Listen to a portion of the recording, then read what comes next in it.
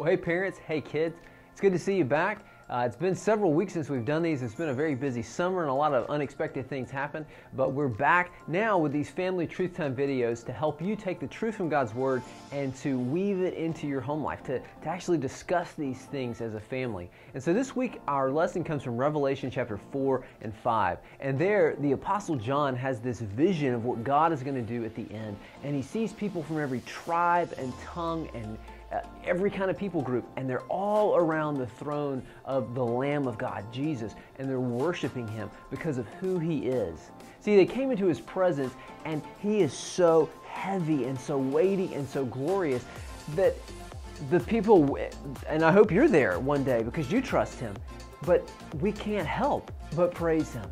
So we've got something here in just a second. You're going to see some footage of something that helps us to see that when something bigger and heavier and weightier is in your presence there and moves on you, you can't help but be lifted up.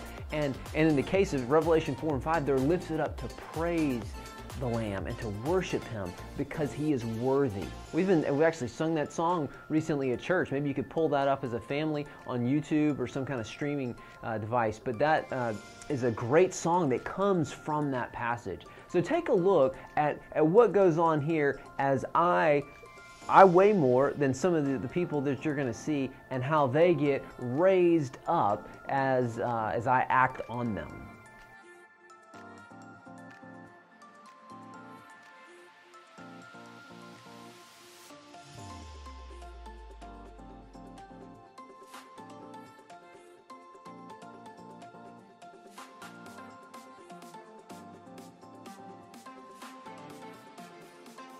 So you see, I was bigger than everybody that I came in contact with. I was weightier. And so when I stepped on that board, they couldn't help but be lifted up. And see, when we see Jesus for who He is, He's not boring. We see God, we see the Holy Spirit.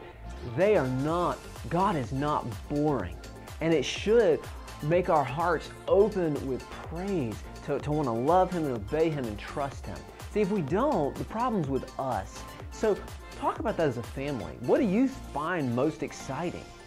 And ask that God would help you to see Him for who He is, because He is worthy of our praise. Ask Him to give you a heart that wants to know Him and love Him and praise Him as a family. Maybe you could sing that song together, Is He Worthy? And be sure to sign up for the Pray For Me campaign. Sign up to be prayed for as a family, but also you can pray for somebody else. So you can do that on the church website, or there's papers that are put out there in the ministry center. So I hope that you do that, and I hope that you have a good week in the Lord. Take care.